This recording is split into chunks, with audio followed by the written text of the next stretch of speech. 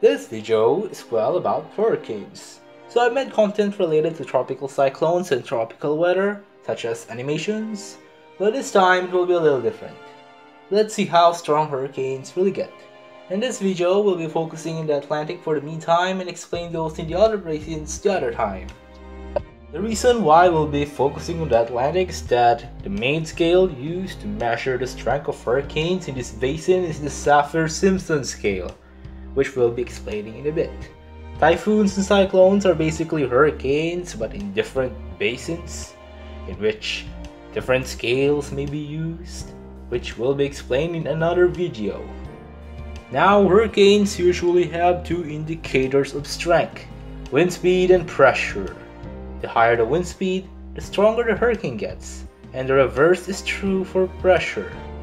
One thing is that pressure in the meteorological sense doesn't have any major standardized scales, like for tropical cyclones themselves, unlike wind speed, which is the Saffir-Simpson scale. Now, what is the Saffir-Simpson scale? Well, it is developed in 1971 by civil engineer Herbert Saffir and meteorologist Robert Simpson. It is a 1 to 5 rating based only on a hurricane's maximum sustained wind speed. Of course, we also have tropical depressions and tropical storms for weaker tropical cyclones, but this scale does not take into account other potentially deadly hazards such as storm surge, rainfall, flooding, and tornadoes from a tropical cyclone.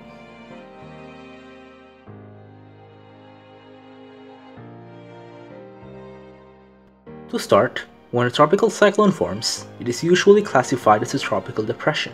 It is a tropical cyclone with winds slower than 38 miles per hour or 62 kilometers per hour. Most tropical depressions are disorganized, however, but they still bring heavy rainfall, so be aware of flood-related or landslide-related hazards. From this point, a tropical depression either does one of these two: intensify to a tropical storm or dissipate right away.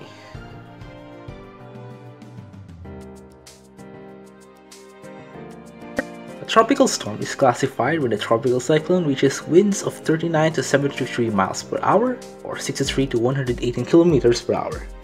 It's much more organized, stronger, and are more dangerous than tropical depressions, but not strong enough to be classified as a hurricane. A famous example is Tropical Storm Allison of 2001, which only reached winds of 60 miles per hour or 95 kilometers per hour and a minimum pressure of 1000 millibars, but it managed to bring heavy rainfall to a large area in the United States, causing heavy flooding, particularly in Texas.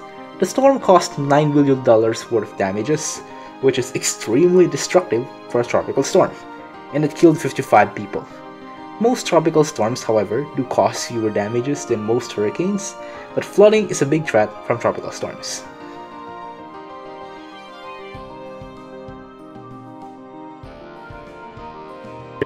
When a tropical storm intensifies, it becomes a hurricane and we arrive at the core of the Saffir-Simpson scale.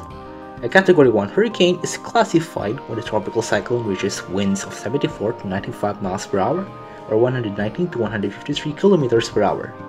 Usual indicators that a tropical cyclone has intensified to a hurricane are the presence of an eye and a more organized structure.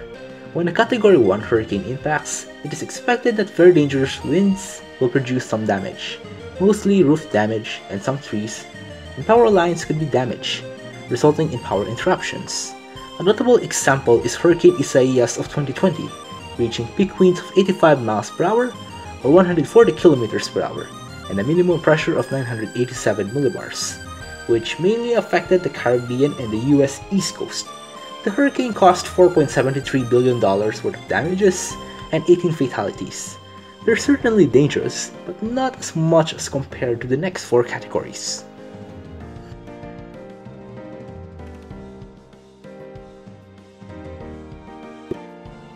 Now we're into Category 2 hurricane. It is classified when the tropical cyclone reaches winds of 96 to 110 miles per hour or 154 to 117 kilometers per hour. It is certainly stronger than the previous one, but not strong enough to be considered extremely intense and major. When a Category 2 hurricane impacts, It is expected that extremely dangerous winds will cause extensive damage, in which several well-constructed homes could sustain roof damage, many trees could be uprooted, and a near total power loss is expected for several days or weeks. A notable example is Hurricane Sally of 2020, reaching peak winds of 105 miles per hour or 165 kilometers per hour and a minimum pressure of 965 millibars. It mainly affected the Gulf Coast and caused $7.3 billion worth of damages and 8 fatalities. Now we're next to...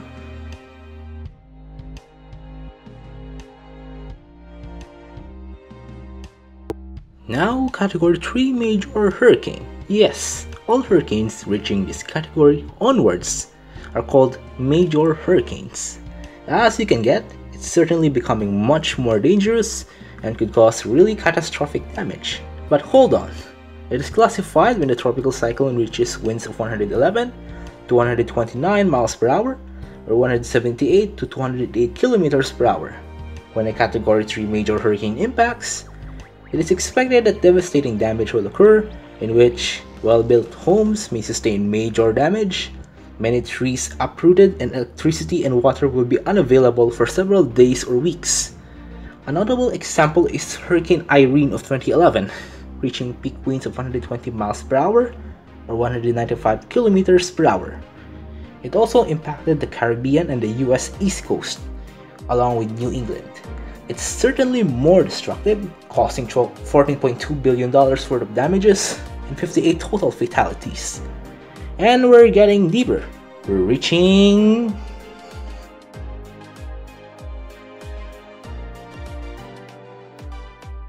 the Category 4 Major Hurricane, much more dangerous than the previous one. And hurricanes reaching this category can be considered really strong and intense. These hurricanes now feature a clear eye with a dangerous eye wall and a bigger size. It is classified when the tropical cyclone reaches winds of 130 to 156 miles per hour or 209 to 251 kilometers per hour. When a Category 4 major hurricane impacts, catastrophic damage will occur no matter what. Most well-built homes will sustain severe damage, and light homes could be destroyed. Most trees will be uprooted and power lines down, in which power outages could last for several weeks to a few months. Storm surges brought by these hurricanes could be potentially more dangerous, especially in coastal areas. A notable example is Hurricane Laura of 2020, reaching peak winds of 150 miles per hour or 240 kilometers per hour and a pressure of 937 millibars as of April 2021.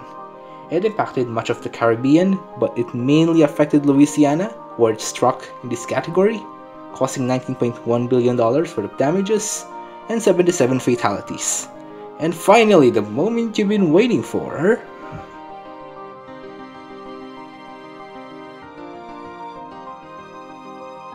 Now to the absolute highest category in the Saffir-Simpson scale, the Category 5 Major Hurricane. The strongest hurricanes reach this category, and these hurricanes also bring the most damaging winds. Their sizes can grow really big, and their eyes clear with dangerous eye wall. It is classified when the tropical cyclone reaches winds of 157 miles per hour or 252 kilometers per hour or more. What do I mean by more is that this is absolutely the highest category that hurricanes can reach, and they can continue intensify even further.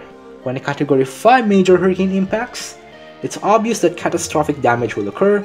Many homes and some buildings will be destroyed, trees and electric lines down for weeks or months, and the area will be virtually uninhabitable for the same time period. Coastal areas will suffer the most from the extreme winds and ravaging storm surge. Two notable hurricanes include Hurricane Patricia of 2015 and Hurricane Irma of 2017.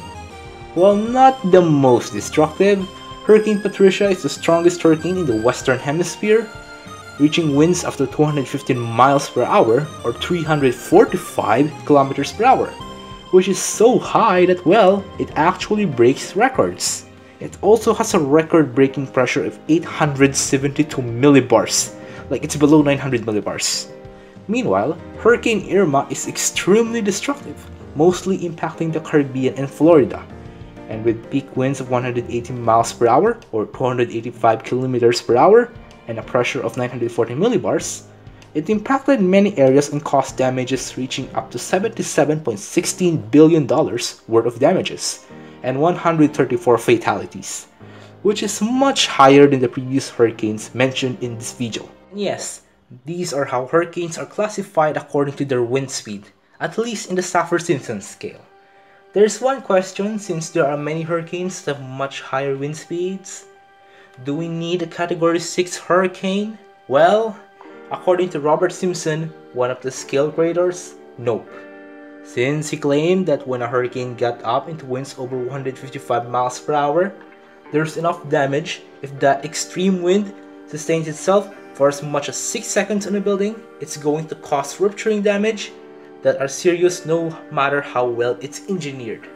Of course, that doesn't stop hurricane enthusiasts in the Hypothetical Hurricanes Wiki from extending it all the way up to a hypercane, where this tropical cyclone is so strong that it will start to obliterate the world in a matter of seconds. Well, obviously it's only hypothetical, and realistically a hurricane like that won't happen at least in the Earth, unless you're on some other planet. Let's say Jupiter. Yes, the Great Red Spot, although it doesn't obliterate the planet. But that's out of this world, and we're gonna stick on our own anyways. Especially that hurricanes are natural disasters, and they can cause death and destruction. Also, the wind is not only a determiner of hurricanes' destructive potential.